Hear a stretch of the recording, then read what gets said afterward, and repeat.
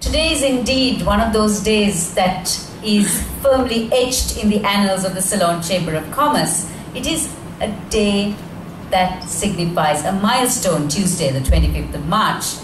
It marks 174 years of the Chamber being among the business sector of Sri Lanka. And coinciding with this landmark, and also considering that the Chamber has always enthused and promoted and encouraged being part of the corporate sector of Sri Lanka to empower business and develop various industry sectors which would eventually sustain the national economy, we celebrate today another initiative, a pioneering initiative, I may say, of the Ceylon Chamber of Commerce in empowering budding ICT entrepreneurs in Sri Lanka. What you see here on the backdrop, Spark IT, is an initiative that acknowledges, honors, and recognizes recipients with innovative startup platforms that empowers ICT entrepreneurial developments across the country. And this is the brainchild of the Chamber's ICT Steering Committee, which, as its mandate, remains committed by using a dedicated team of CEOs drawn from the ICT sector in Sri Lanka.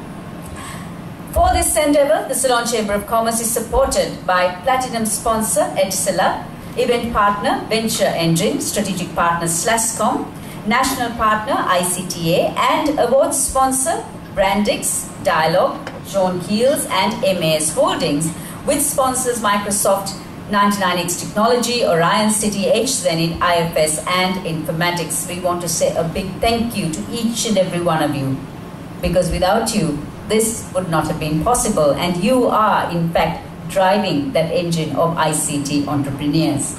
So, without too much ado, I would like to invite the Vice Chairman of the Ceylon Chamber of Commerce, Suresh Shah, to deliver the welcome address.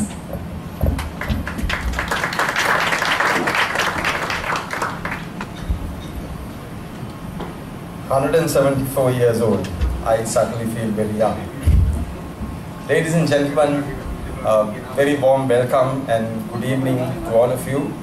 This is a wonderful occasion because it's very rare that we see the birth of enterprises purely as a result of entrepreneurship.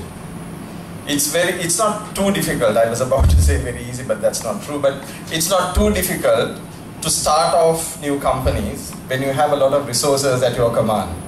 But when resources are limited, and in this case, when it's fundamentally ideas that drive the new enterprise, it's not easy merely to start such an enterprise, but it takes even more courage sometimes to discuss these ideas even with your friends.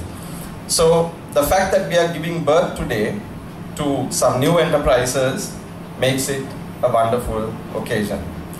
And Hans, to you and your team, the ICT Steering Committee of the Ceylon Chamber, we owe a deep debt of gratitude because I know you all have done a wonderful job with this initiative. It's been, like Savitri said, a group of dedicated CEOs from the sector who've come together to drive this really great initiative. The idea itself was wonderful, and bringing it to fruition like you have done is indeed very encouraging. In fact, I was telling Hans when we were meeting out there just a few minutes ago that we should try and take this to a next level where we look at not merely ICT entrepreneurs, but also just entrepreneurs in other businesses as well. So that's something for the Chamber to look at going forward. In terms of those of you who start on an exciting journey this evening, let me say just a few words. Firstly, remember that you will face obstacles. Life's never easy. New businesses are even more difficult, so you will have obstacles going forward. But when you do have obstacles, remember the river that meets a boulder. The river first tries to flow around it, failing that it goes over it, and finally it goes through it when all else fails. So two messages here fundamentally. Think smart and never give up. And secondly, success doesn't come merely out of ideas or resources. Success is a part and parcel of commitment, of dedication, of never giving up. So those of you who are starting life today as entrepreneurs have taken up an idea, have committed to an idea, don't lose that commitment. That commitment is exceedingly important. And thirdly, and finally, remember that you have selected a sector which, unlike any other sector, gives you the opportunity of being a startup today and being a world beater in a few short steps in a few years' time. Think of Microsoft and Apple. These were companies that started up not too long ago, but today they dominate the world. So dream big, and that's the third idea or the third suggestion. Thank you very much, Mr. Shah. There were lots of words of truth there. One being that starting off to sell ideas is certainly not easy, especially when it comes to just ideas only in your head. And to tell you more about the project, how it began, the genesis and the landscape and the backdrop, I would like to invite the chairman of the ICT Steering Committee, Dr. Hans Vijayasuriya.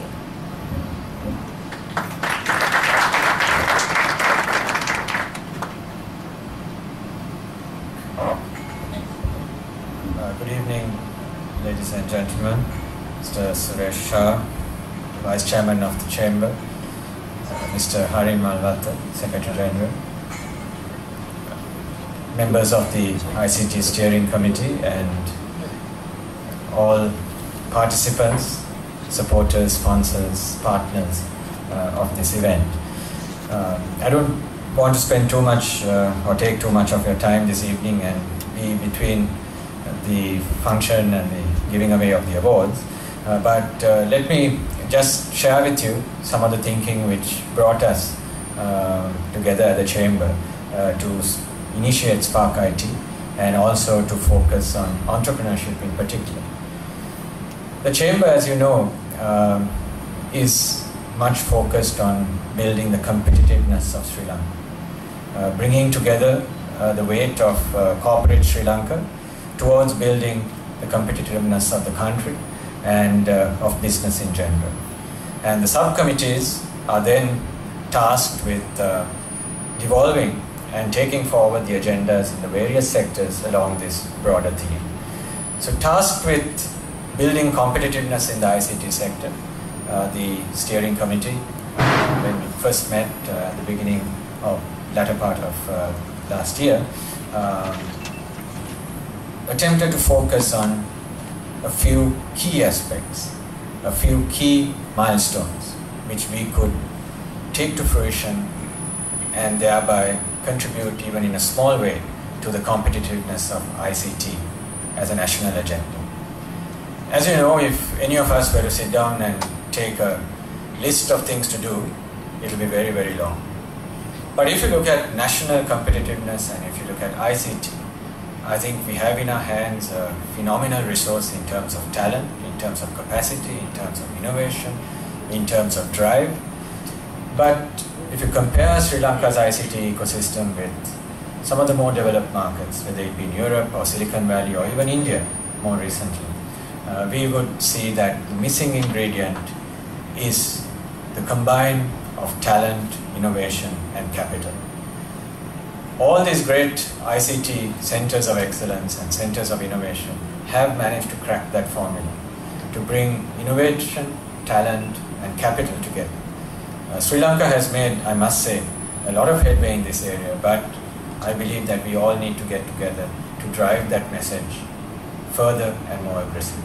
So the presentation of the 4 main awards this evening, there are 4 winners that have been picked from the 10 who are shortlisted today. And now, to hail our first winner, and the 4 winners are being called in alphabetical order. Learn together, grow together indeed. Atiral, our first winner for the evening. We recognize in alphabetical order Atiral. Winning the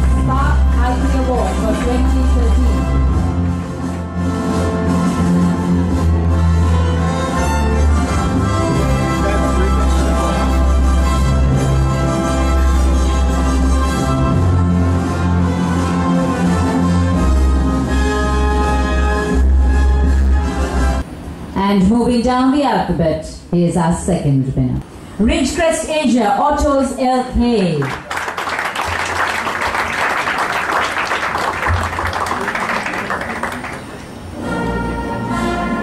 Our second Spark IT 2013 award winner, Ridgecrest Asia AutosLK.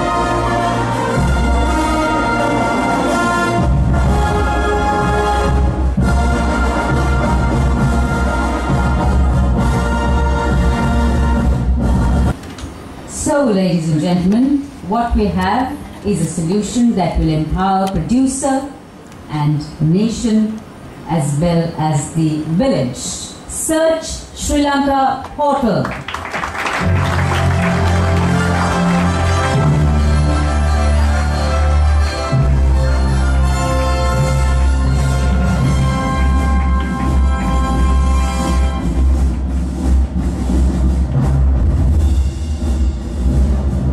Winner receiving the Spark IT 2013 Awards, Search Sri Lanka.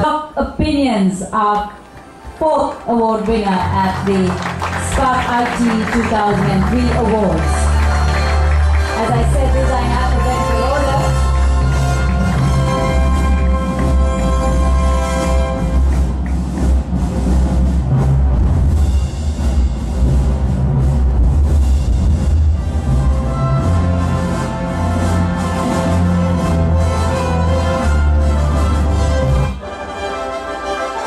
And so we'd like to hear from TopDocOpinions.